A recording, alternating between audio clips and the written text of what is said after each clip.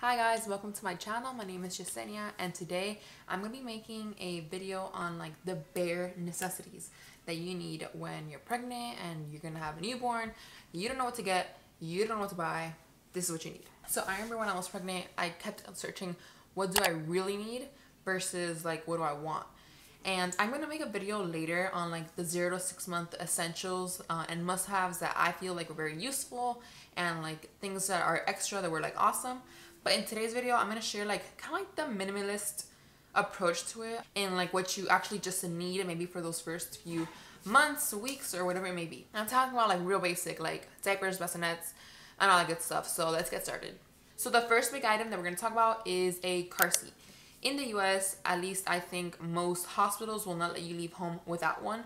And it's just something that you're going to need and use often, especially obviously if you have a car. So I would say that's like the #1 thing to have before it's a rush hour with a pregnancy. So the one I have is the Chico Bravo car seat stroller combo.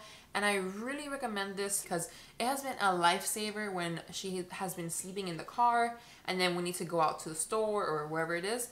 We just take out the car seat and then click it on the stroller and then she's good. She'll be asleep, we can cover her and the light won't bother her. And it's just been really awesome for us. I have loved it, and at 8 months she still uses it great. She fits in it awesome. So item #2 is the bassinet, and take this with a grain of salt. You don't really need to have a bassinet by itself. I know moms that do the pack and play situation where they can use have something that has multiple uses. I myself, I just got a bedside bassinet because I felt it was easier. But if you're on a budget, a pack and play is really good for that, or unless you're gonna co-sleep. But essentially just somewhere you can put the baby down safely to sleep while you go use the bathroom or pump or sleep or whatever you gotta do, mom, because believe me, it's gonna be busy for that first couple of months. I will say that the one I have, I'll show a picture here, I don't have it anymore, but I don't recommend this one because I got this one to prevent our cats from jumping in the bassinet. And honestly, the cats jumped on top of the net and the net sunk down. Thankfully, they never actually like being on baby, so that was a good thing for us. And big item #3, which I guess is kind of big, would be like a little play gym, play mat area where you can put the baby down and they're entertained, you know, doing their own thing.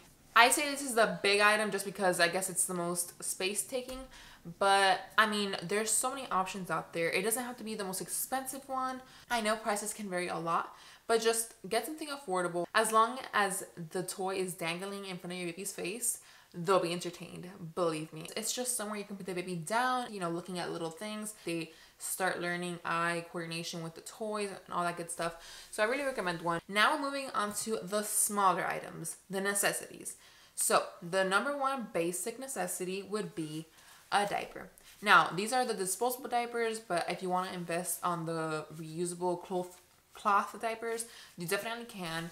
I just use disposable because for me, I'm lazy and I don't want to be washing and giving myself an extra chore. But if you go the cloth route, that's awesome. I commend you. But yes, you're gonna need diapers. I know a lot of people will say to just go to the size 1 diaper because you never really know the size of the baby, and a lot of them skip the newborn, I guess, size, but I don't agree with that. I say definitely buy at least a pack of newborn diapers because trust me, you don't know the size of the baby that's going to come out of you. And speaking of not knowing the size of your baby, we're going to move on to clothes. Definitely have a few outfits ready, and most people recommend having most of your outfits 0 to 3 months or whatever, but I really recommend having at least a few newborn outfits because you just don't want the baby to come out smaller than expected and then have really huge oversized clothes. I thought my baby was gonna be like a really huge baby, and then when she was born, she actually fit in the newborn clothes for like 2-3 weeks before we even had to switch to the 0 to 3.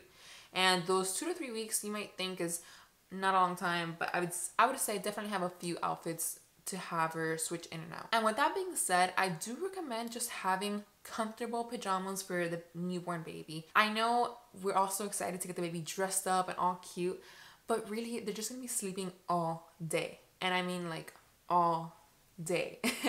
I don't know about you, but when I'm sleeping, I like to be comfortable. So that's kind of how I felt for the baby. And then obviously as she got older, now she's 8 months, I'm like dressing her up all the time when we go out. But in those first couple of months, it was pajamas. So footies if it's winter, or I guess if it's summer, something a little more cooler that has like the feet sticking out or something. But I had a winter baby, so she was in footies all day and all night, and it was cute. The next item I recommend having on board would be a blanket. And it doesn't have to be a huge blanket, but maybe something that you can use for warmth, but maybe also to swaddle if you're going to be into that. Babies are so cold when they're newborns. I mean, they just really want all the warmth. They were in a little ball inside of you for the longest time. So I recommend just having a blanket, a light blanket on hand. I use this one all the time when she was first born. And what I love about it is, since it was like so thin and breathable in a way, we would use this to swaddle her at nighttime as well. Or not at nighttime, all the time, because that's when she slept. So we would use this to swaddle her, and then when we would go out in the car, since it was winter, sometimes we would use this to cover the car seat. But if it's really cold, which it was where I live, I recommend having like maybe a thicker blanket, you know, that has a little more substance to it, so it keeps the wind or cold air out. We would use something like this to just cover the car seat on the transfer from the house to the car. But I do want to say it's important that you don't actually have blankets in the car seat while you're driving, because that can be a suffocation hazard. So just keep in mind for that. So the next item are going to be some burp cloths. And I mean, I got these off Amazon. I'll link it below. They're just so useful. I mean, you can put it over your shoulder when you're patting the baby. If they spit up, it's going to be on here. When the baby's drinking milk and they start spilling because they're falling asleep, just boop, boop, boop, boop, tap it away. I still use these today, especially now that she's teething and she's drooling all over the place. I use this all the time to clean her or after she's done eating. So I would say, I mean, 8 months in and I'm still using it. This is a really great, a cheap investment. So I really recommend some burp cloths. One thing I wasn't prepared for was cutting babies' nails. And I mean, guys, their nails are so teeny tiny and so thin and fragile. I mean, honestly, it's scary coming in with like a nail clipper and thinking like you're gonna catch their skin, because that was my fear and I was just really scared, honestly. So what I recommend for like a first time new mom is having the nail filer. And I'm sure you've seen it on some other videos around YouTube. It's the electric one. And to be honest with you, this is how I cut my baby's nails for the first few months, just like this. I didn't use a nail clipper because I obviously was afraid, and this was just so easy. It did take me a little longer, and I could only do it when she was asleep because obviously I don't want her moving. But I mean, it worked for those first few times if you're scared like me. Now I can actually clip her nails and it's all good. But if you're a first time mom who's deathly afraid of clipping your baby's skin, this is a really good alternative. And the last thing I recommend to really have on hand for the newborn necessities would be a thermometer. I know we've all seen this in COVID times, but this is a little baby one. And the reason I think this is an essential is because babies are just so fragile, and it's really important that if they have a fever, especially under 2 months, you have to take them to the hospital right away. I know that happened with me. At some point, my baby, she was 3 months and she had a fever, so we called the doctor, they took us in. And I just liked having this tool. It's really easy to read. I mean, you just click the button and boom, there you go. I mean, it doesn't get easier than that. I do know they have the armpit thermometers, they have the rectal thermometer, which I'm not doing that. And then just this type, which is so easy. And it's always gonna be off by maybe like point something. I mean, you just take it a few times and you go from there. But yes, I say this is an essential because you just want to make sure your baby is good, safe, and no fever. Actually, going back to the diaper situation, you definitely need some wipes. I mean, you're going to have to wipe the pee and the poop off the baby. So this is the way, unless you have a different way. I know it's obvious, but I just want to mention this so you can have like just a clear list of what you actually need, you know? And guys, that's all for the baby section. I mean, that's all they really need besides being fed, sleeping, and pooping, and then some playtime in there. That's all they really need. They don't really need all the extra mama-roos and this and that. Those are nice and they can make your life easier, yes. But do you need them 100%? No, you don't. So that's my take on that.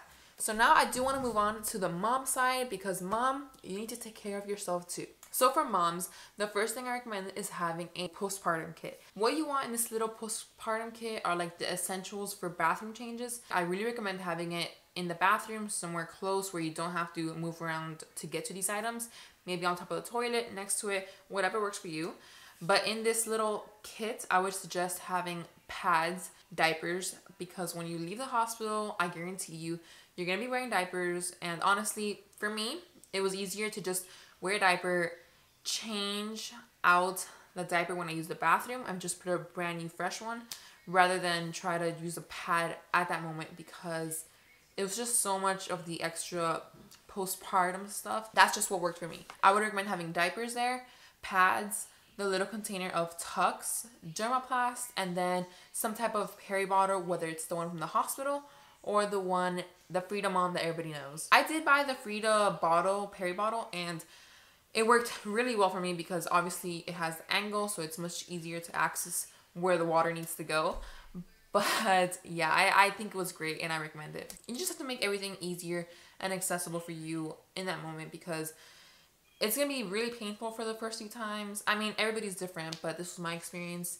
So you don't want to be in pain and then having to walk across the bathroom to get your pads. Okay, so for station number 2 for moms would be a breastfeeding station. I think I have a picture and video that I can also post here. But basically, I went to Target and I bought this little 3-tier cart. On the top part, I kind of just used it as a little table. The second section was snacks, because when you're breastfeeding, you're gonna get hungry and the baby's gonna be sleeping on you and you're not gonna want to get up.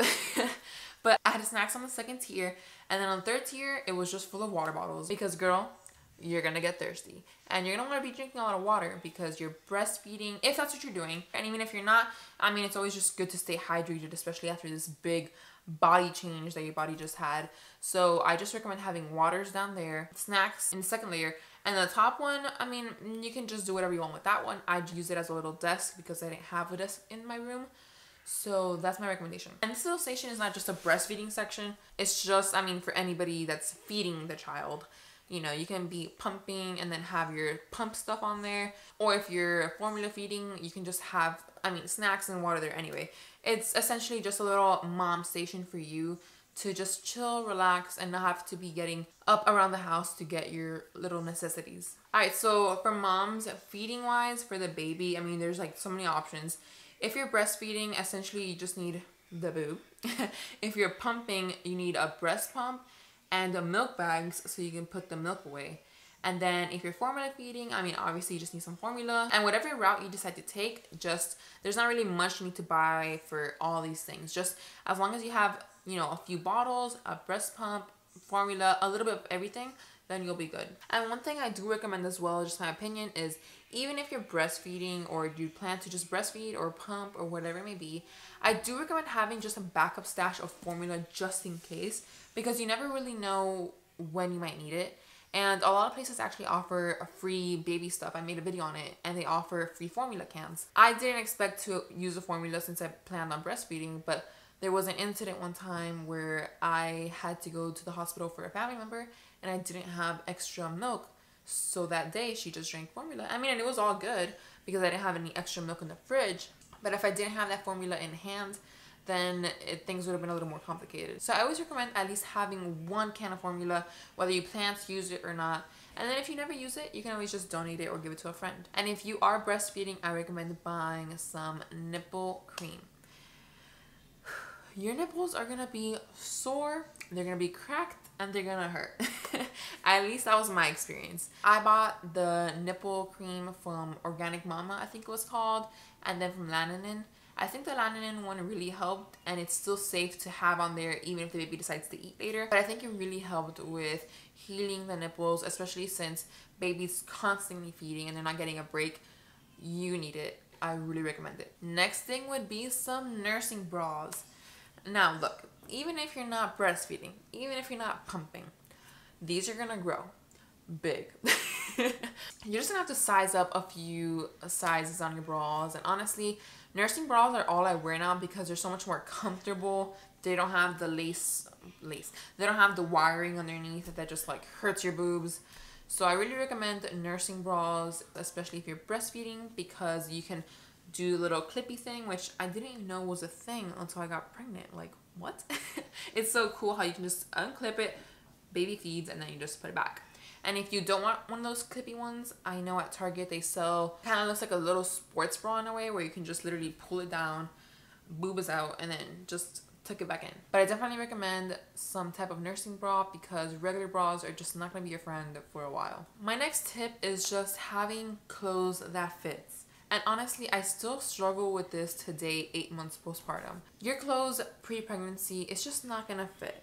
And you want some comfy lounging clothes if you're gonna be home all the time. You just wanna be comfortable and not have to feel bad about what just happened to your body, because you gave birth and that's a beautiful thing. So obviously you're still gonna have that mom tummy. No matter how you gave birth, you're gonna have it most likely. And some women just take longer to recover than others. But yeah, you just want some clothes to fit and feel comfortable. You don't want to feel tight and then insecure, I would say. So that's my tip. Just buy some clothes that fits you. If you're still pregnant, I would recommend not just buying maternity clothes, but just size up on the clothing. So if you were a medium, maybe buy like some large, extra larges. So postpartum, you can still wear it, feel comfortable, and it's not just like a maternity clothing, if that makes sense. The next thing I recommend are some hair clips. I mean, like those big chunky ones that you can just wrap your hair in and forget about it, because your hair is always going to be in your face. And I don't know if you know this, but postpartum, you're always hot. And I mean like sweating. Like every time I would feed the baby, I was sweating. It's just a thing. So if you have long or medium hair or whatever, I definitely recommend having some clips, some hair ties, and getting that hair out of your face.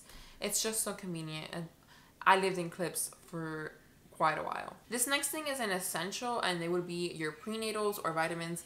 I mean, listen to what your doctor gave you or recommended, or if not, just buy some over the counter. I kept taking my prenatals that my doctor prescribed to me even after I gave birth, because I mean, just because it says prenatal, they're still just as good postpartum. I mean, they're just all great vitamins, and I still try to take them to this day. Sometimes I forget, but it's really important, especially because you want your body to, you know, start recovering from all the things that your body has done and is doing and recovering. So you just really want to make sure you have all those vitamins and all that good stuff in your body, replenishing what just happened. And the last thing that I recommend for moms is to have some type of feeding tracking app. Now, this doesn't have to be the app that has all the leaps and all this crazy overwhelming information, but what I did use is one called Baby Tracker, and I still have it downloaded on my phone.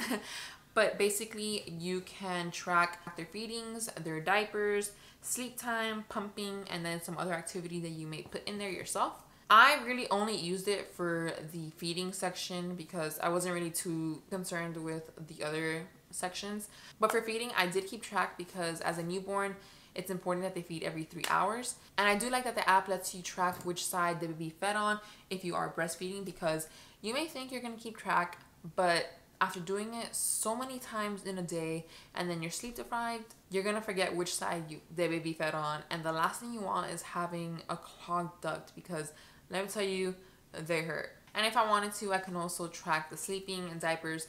I did diapers for maybe like 2 or 3 days right before we went to the doctor's appointment to make sure she had all her 6, 7 dirty diapers or whatever that my mom was, and she was good. So I just didn't feel like I needed to track that. I wasn't too concerned about it. And then for sleep, I tried to track it once, I think, but it was just too much. I can't sit there and track every single time she went to sleep, because I would lose sleep over that. But yes, I just recommend having some type of baby tracking app. That one was free, and it was the first one I think that popped up in the Play Store. And that is it, guys. Those are like the newborn essentials and basics that I think every mom or parent needs. And then for the mom section, I just think these are things that you're gonna want, you're gonna use, and I really recommend having overall. It just makes life a little easier for us moms who just went through this big ordeal. But I hope you guys enjoyed this video. Please let me know if this is useful, or if you have another like really basic essential that I didn't mention or I forgot. Please leave it in the comments below so others can read it and get ideas and bounce off each other like that. And that's it for this video. If you liked it, please like and subscribe, and I'll see you guys next time.